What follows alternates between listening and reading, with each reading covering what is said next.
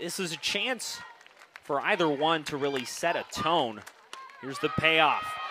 Brooke Andrews gets a ball to land in left center field. That scores a run, and it's Andrews who ends up setting the tone there, adding on another run. The Hoosiers can't get that last strike that evaded them time and again yesterday. Yeah, as I mentioned, saw it a lot yesterday, and we're seeing it early today.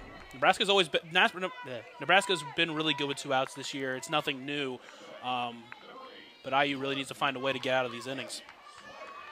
So 2-0 advantage for Nebraska.